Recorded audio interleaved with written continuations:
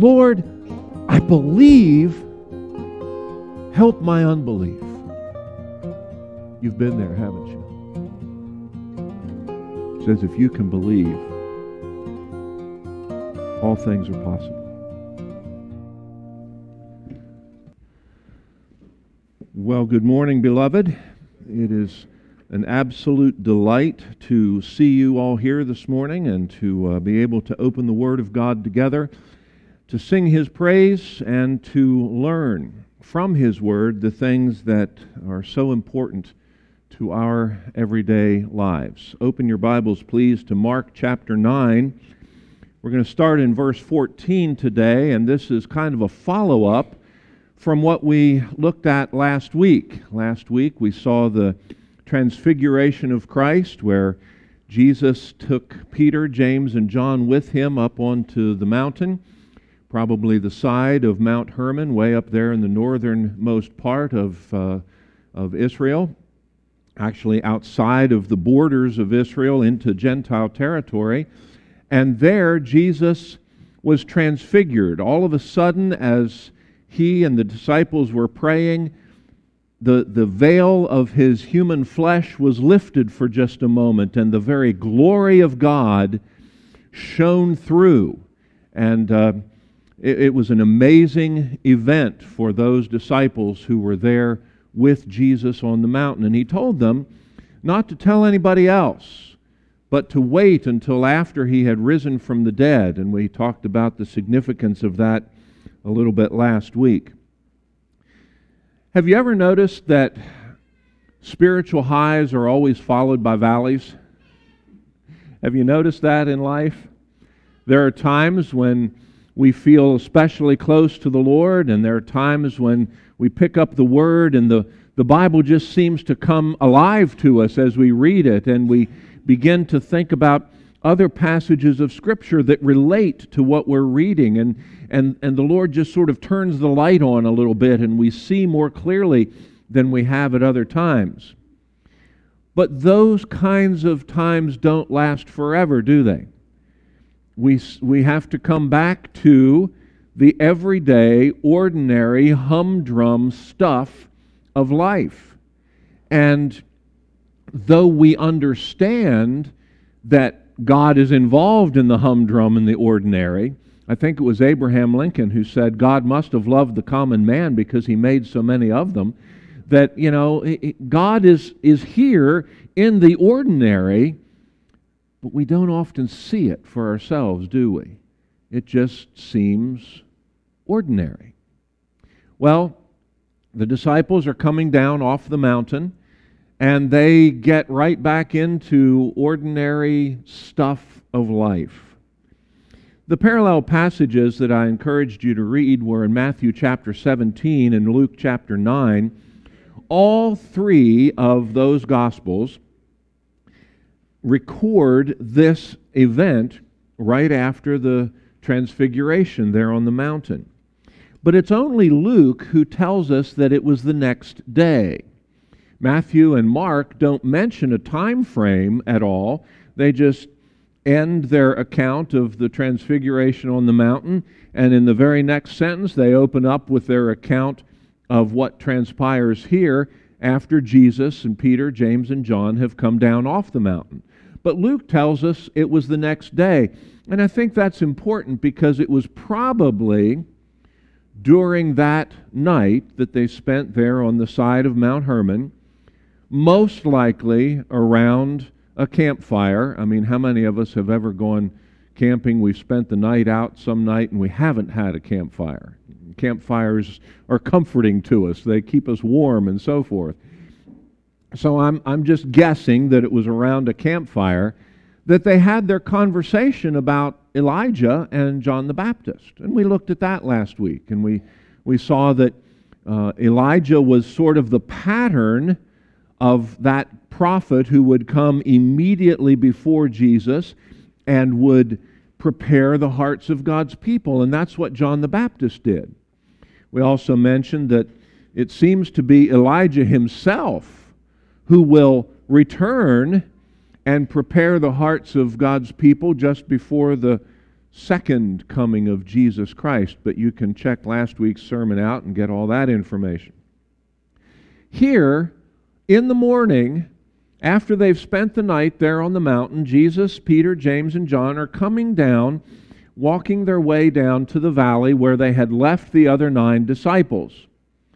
And these guys are engaged in some conversation, and I think it probably was a bit chaotic, because there was there a man with his son who was demon-possessed. Now, beloved, I want to make sure that we understand that evil spiritual beings are real.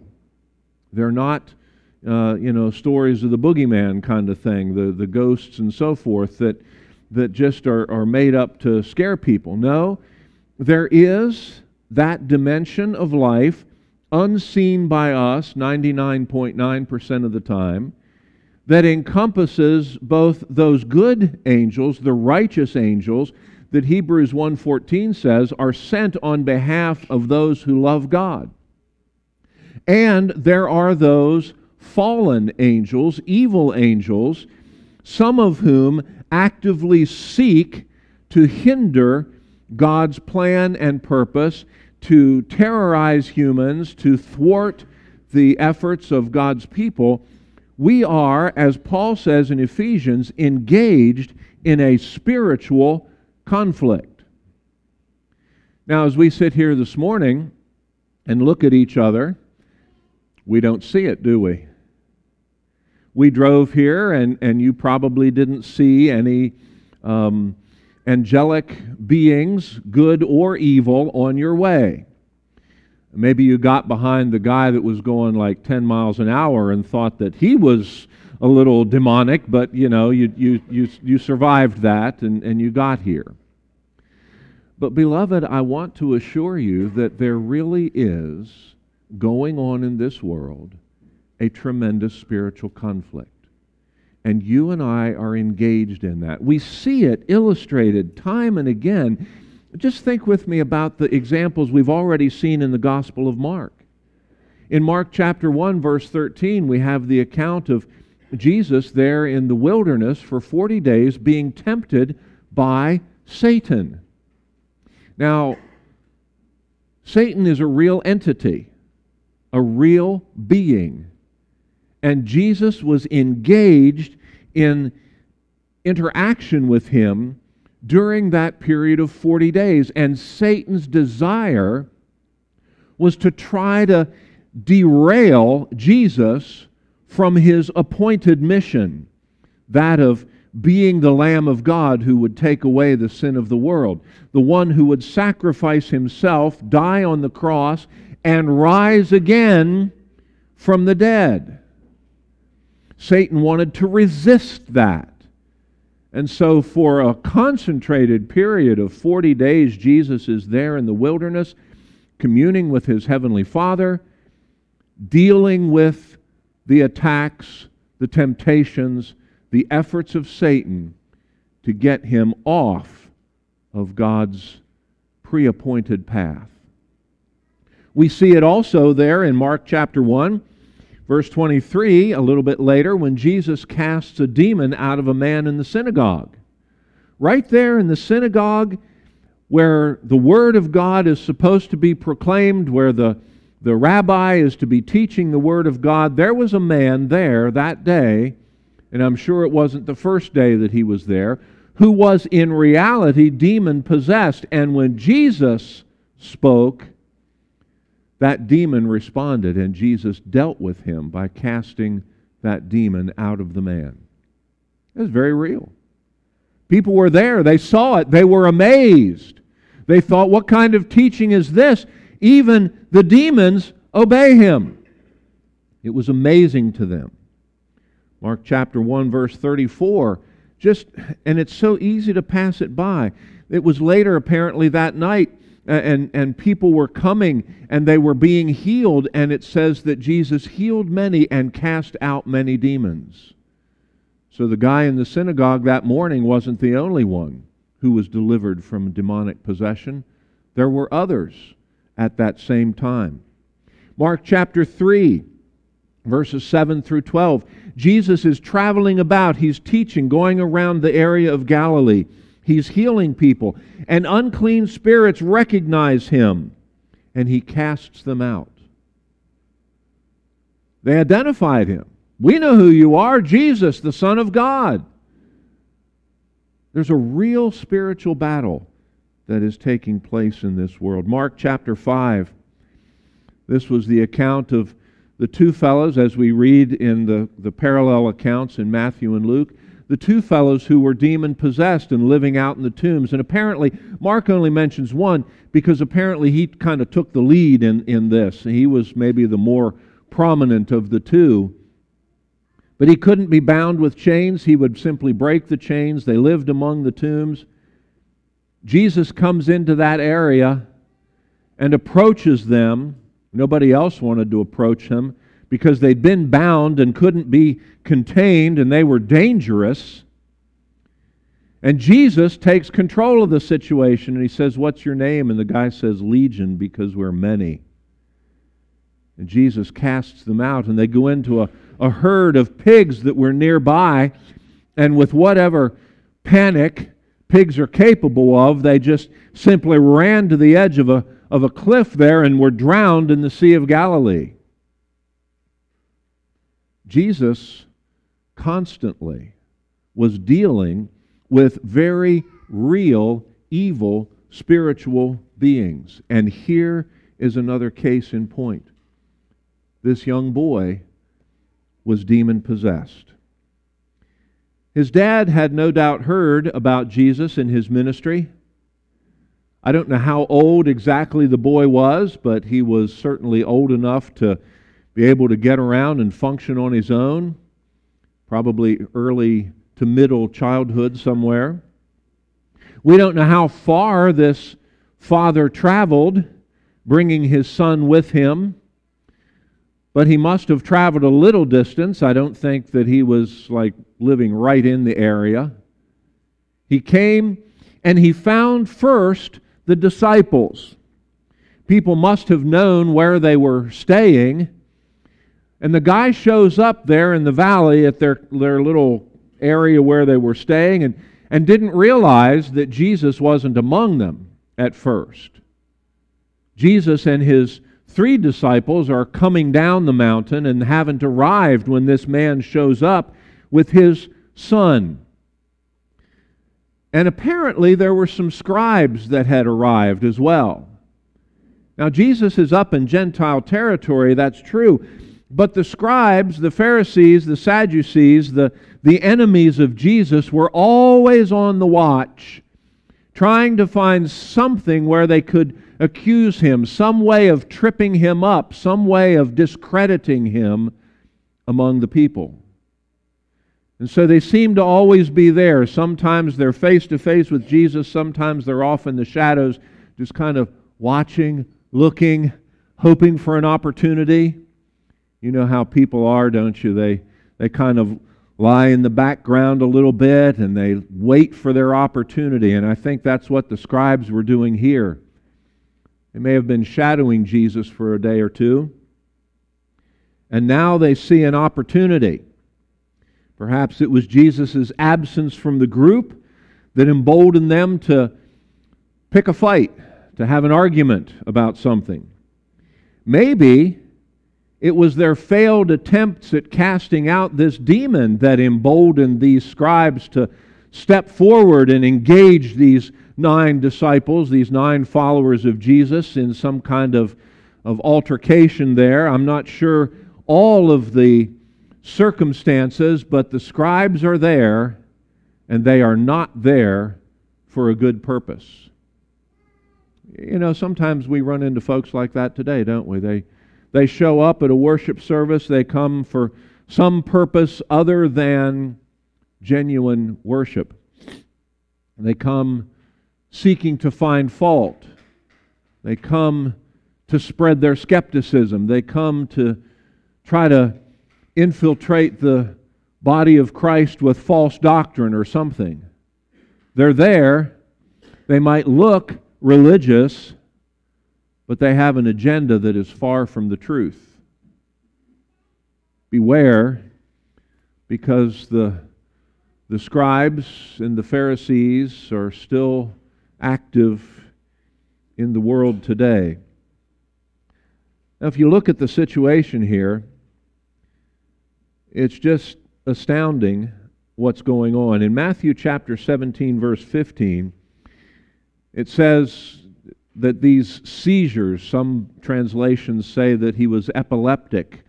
I think they probably make that translation because of the behavior that he foams at the mouth and he dashes himself into the fire or into the water and becomes rigid, and some of the symptoms there look like what we would identify today as modern epilepsy. But I don't think that we can equate the two, because this boy, and Jesus understands it clearly, was responding in his own physical body to the actions of the demon that had possessed him. And so while on the surface there may be some characteristics that we would associate with epilepsy, I think there's a lot more to what's going on here. And Jesus understood that. And I want us to think about something here. I try to emphasize it on Wednesday nights during our Bible study. Don't ever be misled by the similarities of things. Okay? Truth is not discerned in the similarities of things, because Satan is smart. He didn't just, show up last week. He's been around since the creation of the world. He was created as a righteous angel to start with, and because of wickedness within himself, he fell. But he's been around a long time. He's observed humanity for the last 6,000 or so years. He knows things. He's pretty smart. And so in mimicking these kinds of experiences, he subtly disguises what's really going on. Don't be fooled by similarities, because Satan loves to trade on things that are similar in order to get you off of the truth. Most religions of the world will say something like, do good to your neighbor. That doesn't make all religions valid. Just because Jesus said, treat others the way you want to be treated yourself, that doesn't mean that when other religions sort of echo that thought, that it means that they're all the same. Look at the differences, and that is where you will discover the truth. It's in the differences. Jesus sees this boy, and he asks the father, how long has it been this way? And the father says, since his youth. The word there really is infancy. Since really he was born, this has been happening. And perhaps even with increased frequency, which is maybe why one of the motivations why the father is seeking help. The father loves his son. He has compassion on his son. His life was in danger, wasn't it? I mean, the boy, when these experiences would come upon him, he would try to throw himself into the fire or throw himself into the water. It's just tragic. And the father, in his desperation, can you imagine the tension in that home? Can you imagine what was being said in their community, what the neighbors were thinking? This father is desperate for help. And so he comes to Jesus. He doesn't find Jesus right away, but he finds the disciples of Jesus. Now, these are the same guys that had been empowered by Jesus earlier to cast out demons. Do you remember that in Mark chapter 6 when we were there? Let me just read part of it for us. Chapter 6, beginning at verse 7, it says, He called the 12 to himself and began to send them out 2 by 2 and gave them power over unclean spirits. Now the next several verses give instructions on not taking a cloak and a staff and staying where you were and so forth. And then in verse 12 it says, "So they went out and they preached that people should repent." Their mission was a preaching mission. And to authenticate their message that everybody needs to repent, Jesus gave them authority on that occasion to heal people and to cast out demons. And verse 13 says, they cast out many demons and anointed with oil many who were sick and healed them. So these 9 guys had been empowered by Jesus earlier on that occasion to do exactly what the Father had come with His Son to ask be done. Get rid of this demon. And they couldn't do it. They failed. Boy, now that'll shock your faith for a little bit, won't it? I mean, this guy comes, he travels, however far it is that he travels, and he's looking for Jesus. And when he gets to the group, Jesus isn't there. Well, that was a disappointment. And when he asks the group that's there, "Can you help me? Can you cast this demon out?" Whatever it was they did failed. That's going to shake his faith a little bit. And then there's the scribes. Now, the guy was smart enough to know that these scribes, though they were religious experts, had no power and authority. He doesn't even ask them for help.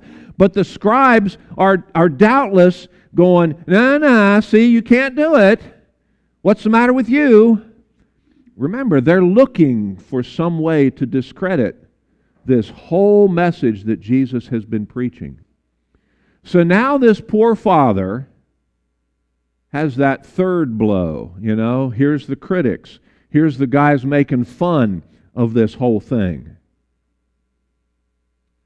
We can understand why the dad was a little bit discouraged, can't we? All of a sudden, though, Jesus and the other 3 disciples arrive on the scene. And again, Matthew says that the father ran, that he fell on his knees.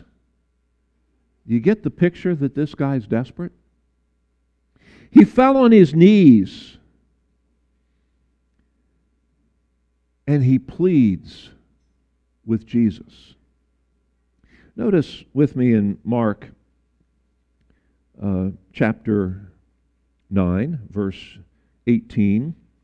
He's describing this. He says, whenever that's the demon, seizes him, it throws him down, he foams at the mouth, gnashes his teeth, becomes rigid. I spoke to your disciples that they should cast it out, but they could not. And Jesus says, O faithless generation, how long shall I be with you? How long shall I bear with you? I think he's directing that at his disciples. They'd been with him now 3+ years. He's in the last 6 months of his ministry. He's moving toward Jerusalem, and he's headed there and will arrive at the time of Passover, and he's going to be crucified, and he's going to be raised from the dead. This is the focal point of Jesus' ministry. And so for the last 3+ years, he's been teaching these guys leading up to this very event. And they're not getting it. And I think Jesus, because he is fully human as well as fully God, is just a little bit exasperated. We understand that.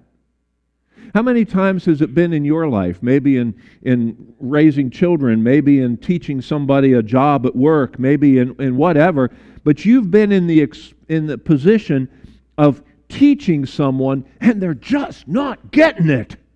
And it's like, I don't know how else to explain this to you, We've all been there. Maybe we've been on the receiving end of that, and some poor teacher has been trying to tell me something and I'm going, huh? I just don't get it. We've all been there. And I think Jesus is just a little exasperated with these disciples because they've experienced it. They've been there. They've heard. They've seen the miracles. They've heard His teaching. He's spent time with them. And they're not perfect yet. I take just a small comfort in that because Jesus, though He is not exceptionally pleased with them, He doesn't cast them aside, does He? Jesus takes the matter in hand.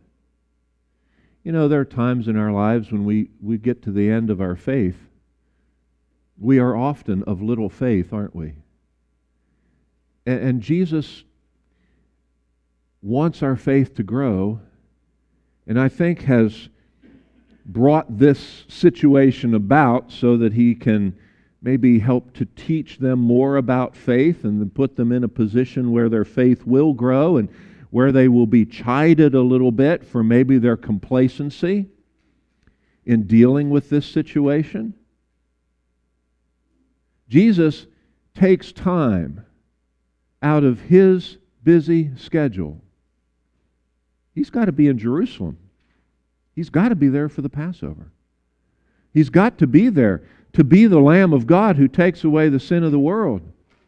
And yet, He takes the time for this desperate father and this desperate situation and these thick-headed disciples who just haven't quite gotten it yet. He takes the time once again to teach, to display the power of God, to press it home into the minds of people who He is and what He has come to do. What does that tell us about God? That God is patient, that God is gracious, that God is merciful, that God is, the fancy word is long-suffering. He puts up with us. I'm thankful for that. I'm thankful for that because it gives me hope. In fact, it encourages me to get out of my complacency and to pursue the Lord with greater passion. It brings conviction, It brings conviction. I don't know where these 9 guys were, or 8 of them. Now Judas, we understand, he's part of this 9. Judas is a traitor. Judas is a wolf in sheep's clothing. Judas was never a genuine believer. Judas was the black sheep. He was the one who was the tool of Satan, who would bring about the betrayal of Jesus Christ. All of that was according to God's plan and purpose. I get that, but Judas made a whole string of bad choices along his life, and he was sold out to the devil. A wolf in sheep's clothing. But the other 8 who were there, remember 3 were with Jesus, the other 8 were genuine disciples, genuine believers. And maybe somewhere along the line they got a little complacent with their spiritual maturity. Does that ever happen to us? We go along and we've seen some victories in the past. God has worked some great things in our lives, and we can look back and we can, oh yeah, God did this and that, and boy, here was a mountaintop experience there, and oh yes, I see all those things back there in my past. I'm in pretty good shape, as far as Christians go, really, I'm kind of up there a little bit, and so we slack off in our prayer. We begin to go about our day, and we forget that we need to spend time with our Heavenly Father. And the book maybe doesn't get opened every day. Maybe we let 2 or 3 days go by, and then when we open it up, we just find our favorite verse and remind ourselves of it. And then we close it for another 2 or 3 days. And all the time we're thinking, things are pretty good for me spiritually. I'm pretty strong. I'm walking close to the Lord. And then all of a sudden, something happens. Maybe it's somebody at work that asks us a spiritual question.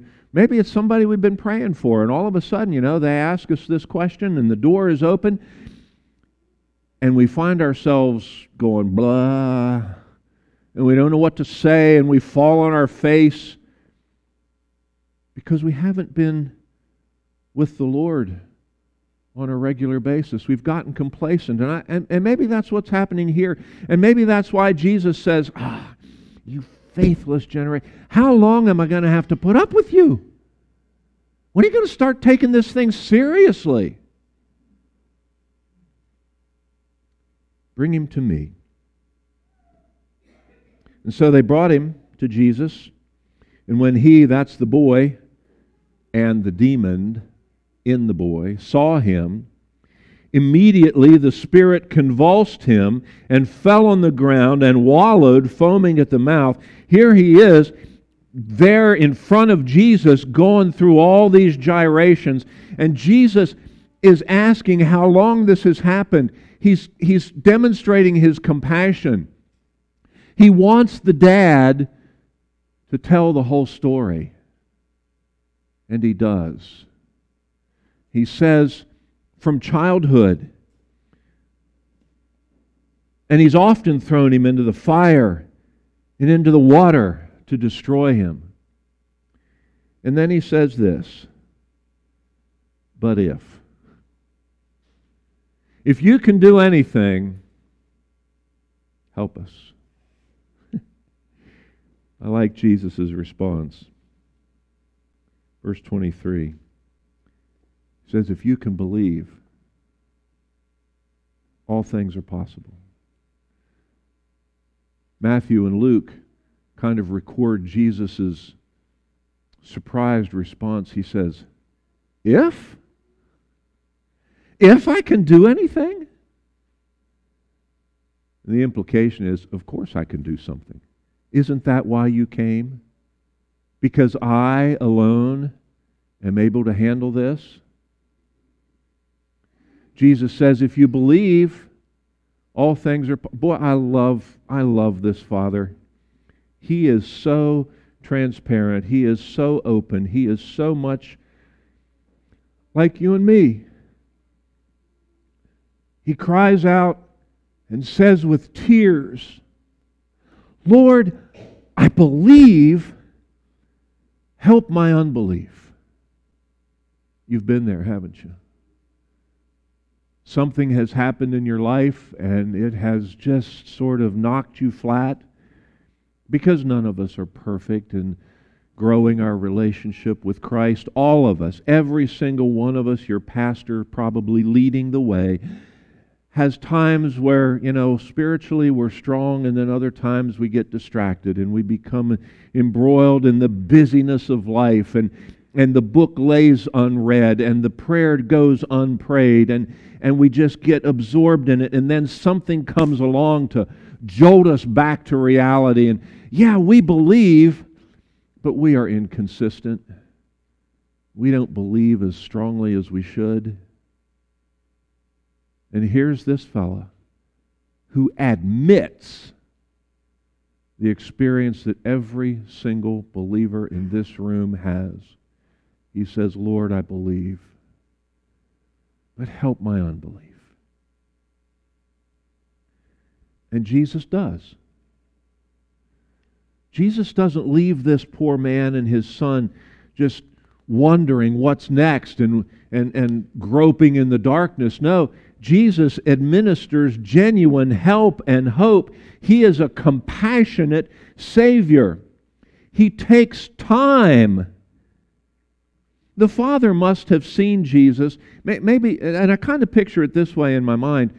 Here's the crowd, and here's the dad and the boy, and they're facing one direction, and the crowd maybe is circled around, and they're all concentrating on what's happening. And now they're arguing, these scribes and the disciples are arguing back and forth, and they're occupied. They're not paying attention to what's going on. But the dad sees Jesus and the other three disciples coming, and so the dad, realizing that nothing's going to happen here, gets a hold of his son, comes out through the crowd and goes to where Jesus is. And then, in the midst of all of this hubbub and hullabaloo that's going on here, suddenly the disciples, the scribes, the people that are there, I don't know, but they realize, hey, the guy's gone. The boy's gone. Oh, look!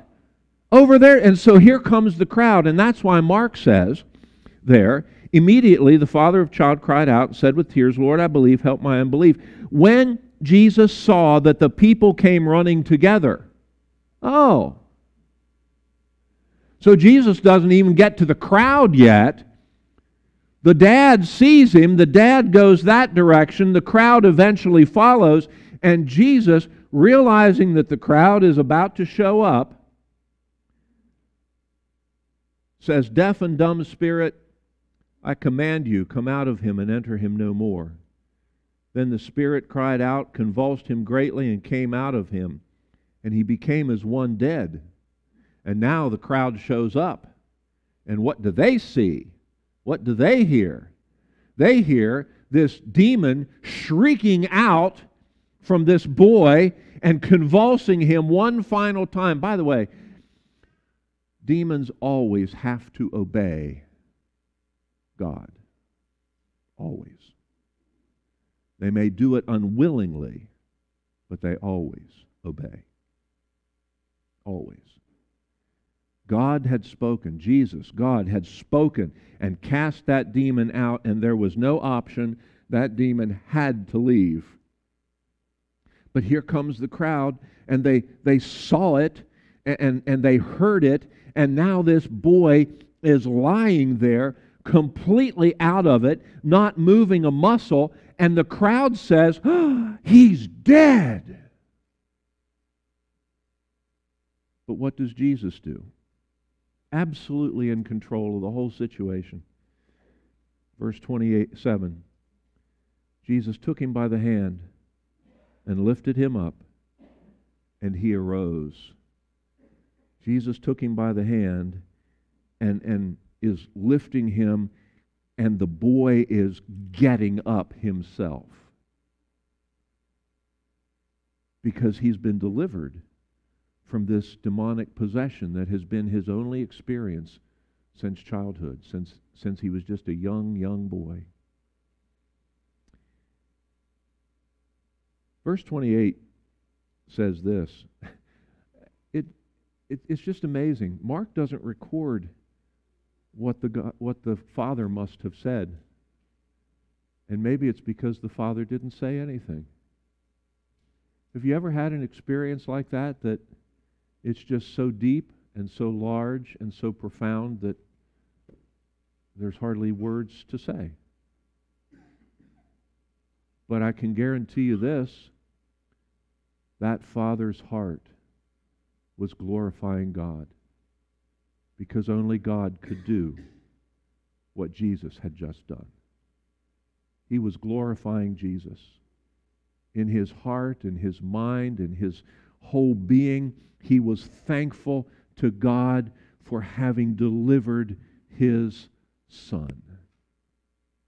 I wish we knew what happened to the rest of the story. We'll find out someday in glory. I think that the rest of the story will probably be told because it brings glory to God. The disciples, however, have to be embarrassed. They have to be. And so later, in verse 28, it says, and when he had come into the house, they're not out in the valley anymore. They've come down off the mountain. They've come now to a place, a house where they were going to stay. And his disciples asked him privately, why couldn't we cast it out? So he said to them, this kind can come out by nothing but prayer and fasting. Now, a lot of the ancient manuscripts don't have the word fasting in there, but I'm going to assume that it was original.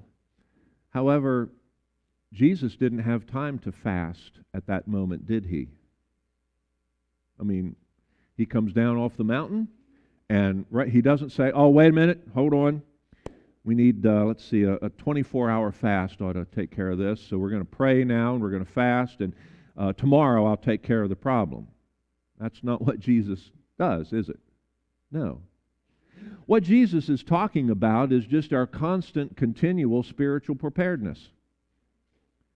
To be constantly, continually, spiritually prepared for whatever comes in life. That's an everyday thing. Beloved,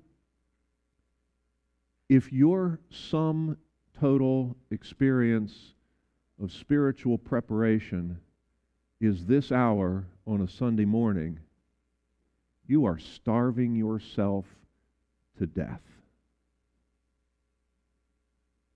You can't get it all here.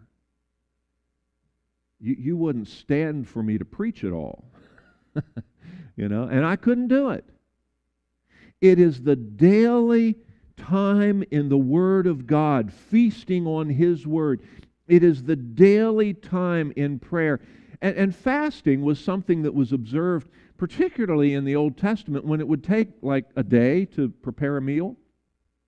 Most recipes started out, kill a chicken, or kill a cow, or something, that's because there was no refrigeration. They had to start at the very beginning, go out and get the vegetables, whatever. Feeding people was a day-long process. Most folks in the ancient world didn't have 3 meals a day. They had a meal. And to set that aside to spend time in prayer was the fast. You didn't eat today because you were busy praying. You were focusing your attention on... How many of us focus our attention on prayer with that kind of intensity? Probably very few, if any. Most of our prayers are at mealtime, aren't they? God, thank you for this food. You're thinking about that already, I know. Thank you for this food. God, give us what we need today. God, I have this problem. Fix it for me. That's where so many of our prayers end up. But to pray for a brother or sister in Christ that's going through a hardship, to pray for a brother or sister in Christ whose life looks like it's all together and perfect, because we never know, do we? I mean, there might be some tragedy just around the corner for that dear brother and sister, and your intercessory prayer may be the very thing that God uses to carry them through a hard time. Jesus is talking here about that constant spiritual preparation that all of us need to have if we're going to have any victories in our spiritual life. Now, don't misunderstand. God doesn't expect, He knows better, that we're not going to be perfect at it. He knows that. But He also knows that we have a responsibility to be growing spiritually for ourselves. That was the problem, I think, for those 8 disciples. Judas accepted because he's lost. That was the problem. I don't think they had been, even though they were so close to Jesus, I don't think they had been paying attention to their own spiritual growth. And so Jesus says to them, how long am I going to put up with you? Guys, we've been at this over 3 years and I've got such little time left. When is it going to sink in? And I'm just as guilty as anybody. So some things for us to take home. Things to think about this coming week. First of all, notice the compassion of Jesus. Yeah, He's on the most critical mission that ever existed in the universe, that of offering Himself as the Lamb of God who takes away the sin of the world. But that critical mission did not prevent Him from exercising compassion and mercy and grace toward this father and this demon-possessed son. Beloved, God is running the universe, but you know what? That doesn't mean that He's too busy for you. Whatever your issue is, you bring it to the Lord, and you will find grace and mercy and help in time of need. We have a compassionate high priest who understands our situation and who is ready and willing and more than capable of helping us in our time of need. Secondly, I want you to think about the sovereignty of Jesus. He's in control of this whole thing. From the dad's perspective, I'm sure he thought it was all out of control. From the disciples who failed to cast out the demon, they were probably scratching their head going, man, what has gone wrong? This thing is out of control. To the people around, they thought the boy was dead. They didn't know what was going on. It just seemed like everything was flying apart. But it wasn't. Because Jesus was there, and Jesus was in control, and Jesus worked it out for the glory of God and for the good of those involved. And then finally, I want us to realize that we're in a constant battle, a constant spiritual battle. And in fact, we're behind enemy lines. And no soldier that is behind enemy lines ever lets their guard down for a second. We need to be soldiers behind enemy lines, keeping our nose in the book, keeping our hearts in communication with God. Let's pray. Heavenly Father, we thank you so much for your word. It is just full of good stuff that we need. Father, it is the word of life. And I pray this morning, Lord, that we will hear what your Spirit has to say to us. And that for those who have been struggling and feeling desperate, Father, I pray that they will find hope and strength in the experience of this desperate dad. Father, for those of us who can easily become complacent in our walk with you, we've walked with you for many years, and we can look back and see some tremendous victories and tremendous blessings and wonderful things, and we rejoice in all of that. Father, don't let it dull our senses to the immediacy of the moment, that we are still soldiers behind enemy lines, and we need to be on our guard because Satan walks about like a roaring lion, seeking whom he may devour. Father, help us to stay close to you always. And Lord, when we stumble, when we struggle, help our unbelief.